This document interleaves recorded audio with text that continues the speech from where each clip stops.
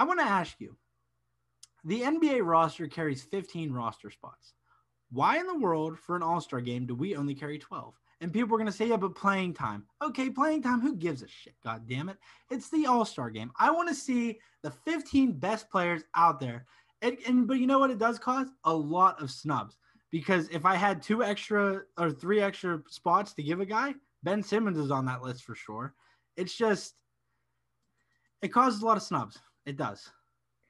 I don't think that they should have 15 because you put 15 guys on a roster, Caleb. Mhm. Nobody, you talked about it. Nobody wants to watch Al Horford get minutes in an all-star game. Nobody wants to watch Paul Millsap. These guys are cool. Like the 13th, 14th, 15 guys. Now this year, it's very different, right? I have a lot of guys on my snub list, but having that many guys, you talked about it, right? It doesn't matter. It's the all-star game. But when I watch an all-star game, I'm a fan, right? The fact that the All-Star game has 12 guys already. Those 2 guys at the end, they don't really get to play much, right? And then even in the fourth quarter, when you have all your bench guys in, you know how much you're like, bro, put LeBron in, put in, put in Yeah, Steph, yeah. put in KD. I want to see them go at it. That's the whole fun in it. I feel like people want to watch the superstars go at it, not really the all-stars go at it. But Mhm. I can agree with you that this year there's a lot of snubs.